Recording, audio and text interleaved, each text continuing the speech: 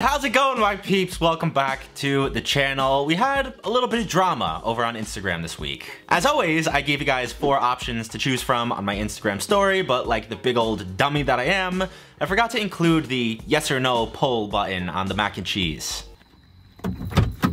Are you new here? In an effort to retcon the situation, a few hours later, I added another story with the button, but that got half as many views and votes, so I don't know if that's fair. Because it kind of technically won with an asterisk, like the Houston Astros in 2017, we will be making them just next week. And instead this week, we're gonna be trying out Guga Foods Al Pastor tacos. I've been on a weird taco kick recently. I'm just craving them every day between the tahini shrimp TikTok recipe last week, the restaurant by my house that sells these Korean bulgogi tacos. I feel like I've just been inhaling them recently. But these ones, my friends, might knock every other taco I've had recently out of the water. They look so damn good, and I cannot wait to sink my teeth into them. So shout out to Guga for this recipe. Let's get right into this one.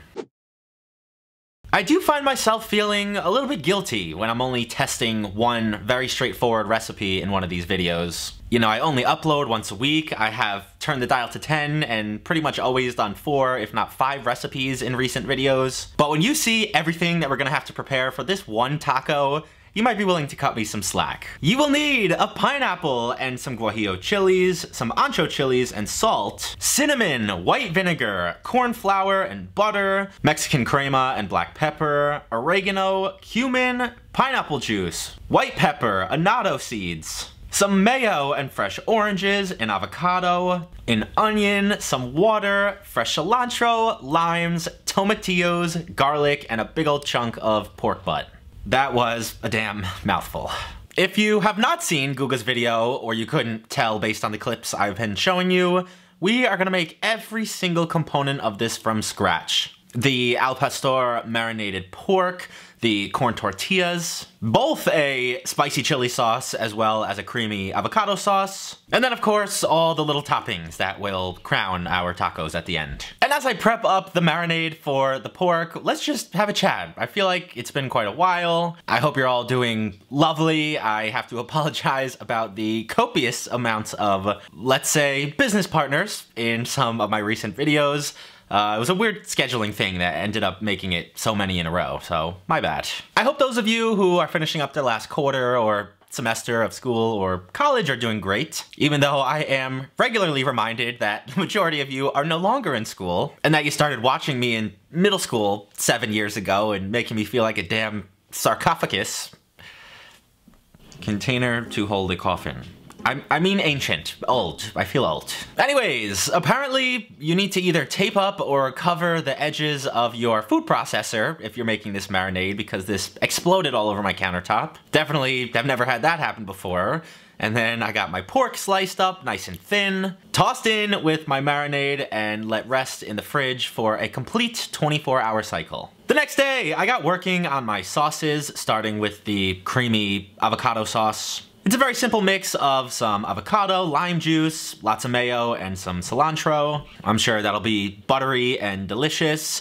And then I worked on the chili sauce. A couple things with these sauces. I don't love the way he rehydrates dried chilies. If you just dunk them down in boiling water, they're gonna kind of float on the top. In my opinion, from my experience, they kind of need steam. So either boil water, pour it over, and cover it with some plastic to let them steam, or just cover your pan with a lid for a couple minutes, and it should kind of steam them and bring them back to life. Also, with both of these sauces, he lists 2 tablespoons of mayo in his description. I ended up using way more than that, probably 5 or 6 tablespoons, because this ended up being just like a chili puree. I was trying to match both the color and the consistency of what he had in the video, so if you want to do the same, you're probably gonna have to add more as well. And for the last component, the one I am honestly least excited for, the homemade corn tortillas. I don't know what it is. I don't mind them, but I definitely prefer a flour tortilla. I really related to Matty Matheson when he went on a tangent about corn tortillas way back when.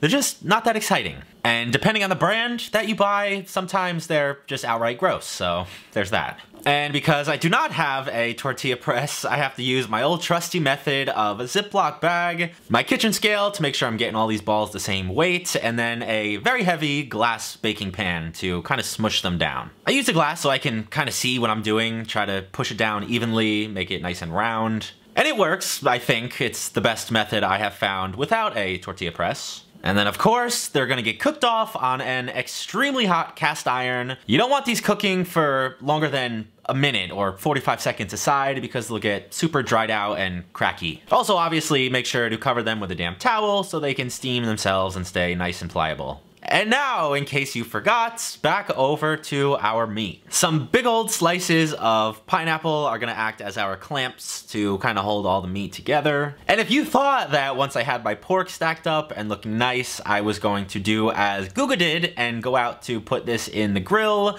you would be very incorrect. It's still like 30 degrees here in New York, so if y'all think I'm gonna be sitting outside waiting on this and like basting it every couple minutes, no, not today. And while that was cooking and I got all my other ingredients prepped up and ready to go, Guga! I know I might not have the same name recognition as a Nick DiGiovanni or Joshua Weissman, but I'm ready for a food battle if you aren't so scared.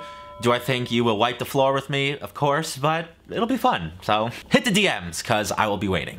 But finally, the time has come to assemble these damn tacos. This was 2 days in the making. All this work and all it would take is the pork to not have been cooked well or seasoned well enough, or for the tortillas to fall apart. Like, one minor issue could cause catastrophe here. Luckily though, so far we have avoided that, and these things look fantastic. Do they look better than last week's tahini shrimp mango tacos? I don't know. You guys are gonna have to let me know. I'm so scared that it's gonna fall apart. I do not trust my tortilla making skills at all.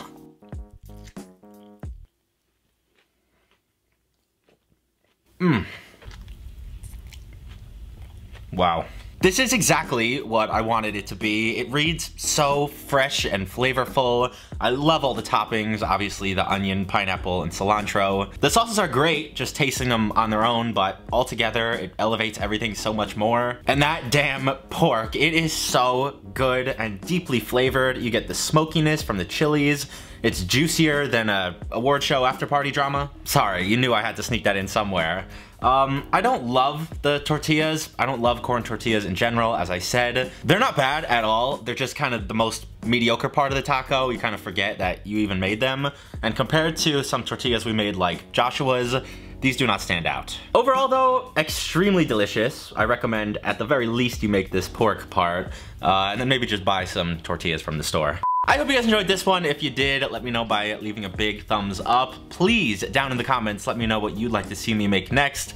Obviously, we have to do the mac and cheese versus, but after that, I might just go through the comments and pick out the most liked one. So like each other's comments as well. Follow me over on Twitter and Instagram if you do not already. And other than that, have an awesome weekend, and I will see you right back here next time. Peace!